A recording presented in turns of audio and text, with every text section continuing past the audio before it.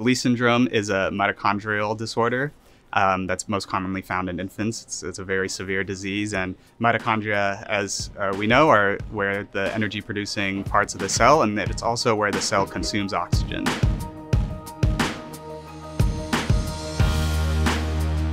We've shown previously that low oxygen environments, basically hypoxia or living at altitude, can have remarkably beneficial effects in the premier mouse model of mitochondrial disease.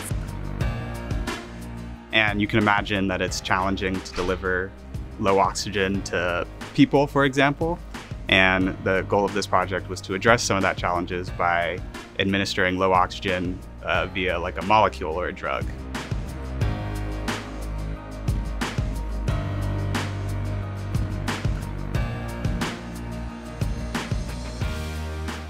We know that every time that you or I take a breath, 90% of that oxygen is consumed by the mitochondria to make energy or ATP.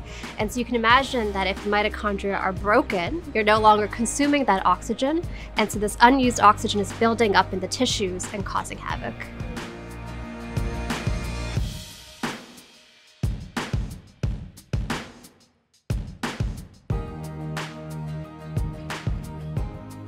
Daily dosing of hypoxistat had a really profound effect on this mouse model of mitochondrial disease. We were able to use this approach to prevent disease and increase lifespan fairly dramatically. Even when starting administration of hypoxistat at the late stage of the disease, at which point some animals are already suffering from adverse outcomes, hypoxistat was able to reverse the course of the disease and improve many of the outcomes we studied, such as behavior and lifespan.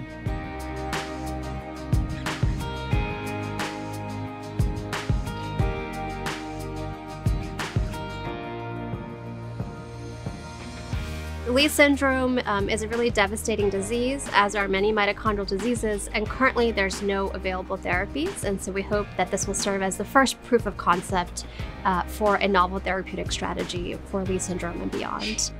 I think that opens the world of therapeutic options for people who struggle with diseases that might be treated by hypoxia.